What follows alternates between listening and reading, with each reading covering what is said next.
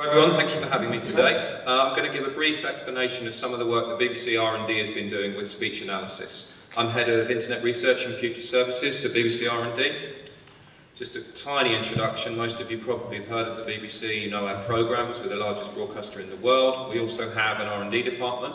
In fact, we like to think in our R&D department that we're an engineering organisation that happens to make some programmes on the side. We've been around for about 80 years. We helped invent lots of technologies you've probably heard of. There's about 200 researchers, engineers and scientists. We support our day-to-day business, which is TV channels, radio programmes, the website. We conduct industrial peer reviews or academic research into the future of media. We do self-initiated research. We also do collaborative funded projects, Framework 7, FIPPP, national funded bodies, and we work with other broadcasters. So about 6 months ago we were given access to the World Service Archive. The World Service is the externally facing radio station which is available, as its name would suggest, all around the world. We were given access to about 70,000 radio programmes which go back more than 60 years.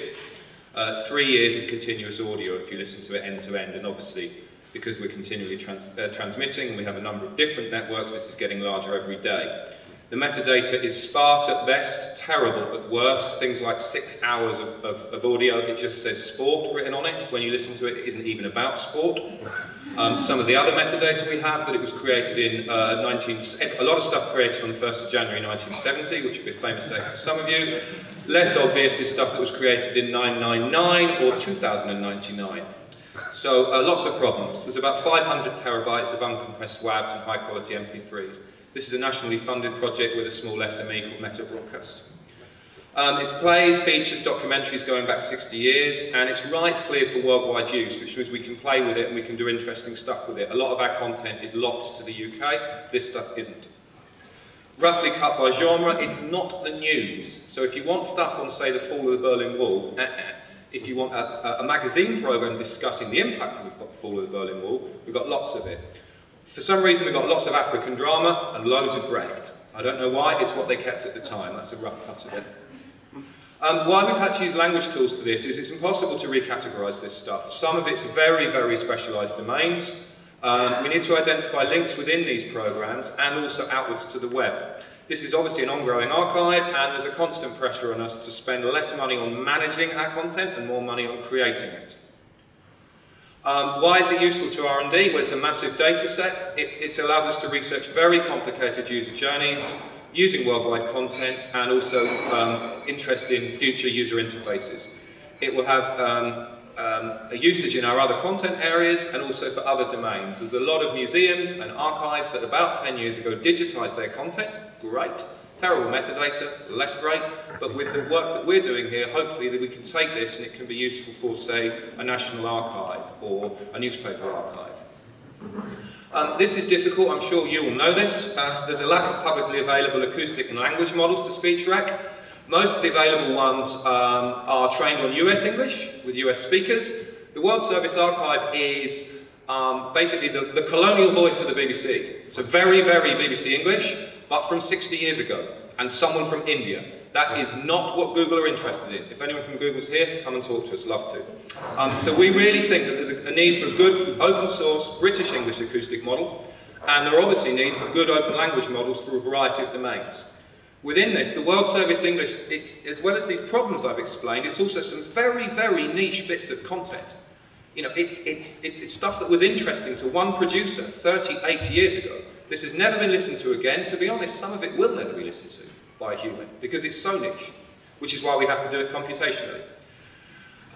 Processing it, we've basically isolated the workflow into individual workers. We use Amazon Web Services to do the computational stuff, manage it sensibly managed by message queues and an API. We've released all this as free software, by the way. Our only bottleneck is the upload speed to Amazon servers. Example of it in action. There's links at the end if people want to have a look. Pretty basic stuff for a lot of you. I mean, we're coming at this from an industrial R&D point of view. To a certain extent, we had to come at this from a standing start, but we think we've made some pretty good progress. At the moment, we've got a word error rate of about 47%, where 100% is defined as someone that's a subject specialist listening in a quiet room. We're never going to get 100%, but what we want to do with this is get it in front of listeners. And in order to do that, we've got to get it above 50% so that it's good enough for people to actually make sense of. Here's an example of it in action, and fingers crossed if my VPN works I can show it you live in a minute. So what we've done here is we've taken this show, put it through our speech recognition systems, and then deduced the information you see on screen here. The first broadcast date here is correct. We match things where it is ridiculous, either 1917, 999, or any other thing I've explained about. And then we're beginning along the bottom to put together a list of the tags that we think the shows are around. For some reason, anything with George, as my name, but obviously, but anything with George in it, our systems think are something to do with Blackadder, the TV show.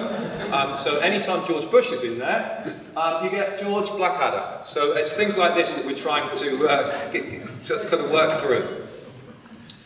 Another example here. The peer-reviewed outputs from it, we've presented 2 papers at the most recent World Wide Web Conference, one at the Extended Semantic Web Conference, and posters and a paper at IBC coming up this year. Quick thing showing it live, assuming the VPN works. Okay, here we are. So this is the live version. Along here we have the beginnings of being able to deduce individual speakers. And again, this is something we couldn't get by listening to it as a bit, manually, as it were. We can't identify these speakers yet, but we know in what other shows they appear. And then this is where we've deduced the tag about a show. In this case, it's about Southern Sudan. And you see here, this is a relatively niche topic, but you can see that there are way more than 15 pages about it. And for stuff like Europe, it just goes on and on and on and on.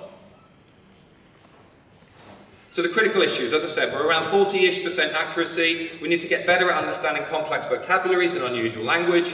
We think we're reaching the limit of the existing state of the art in some of this stuff. We're beginning to, this is a 2-year funded project, we're about 9 months in, we're beginning to embed best-of-breed academic research in our project, working with some of the UK universities. We think that non-commercial content is deeply in need of analysis. If you make Hollywood action films, great. Yeah, Netflix, fantastic. Recommendations, brilliant. If you're making shows about smallpox virus prevention in certain bits of Asia, there's no money in that. And we think it's vital that speech recognition and machine translation isn't just about money, it's about putting content in front of people that they want to listen to, and we generally think it needs more help. Okay, so the links on there have gone grey for some reason. I'm George Wright, I'll be around for a bit. There's some links on here and I'll put it up on slideshow later. Okay? Thanks very much. Thank you.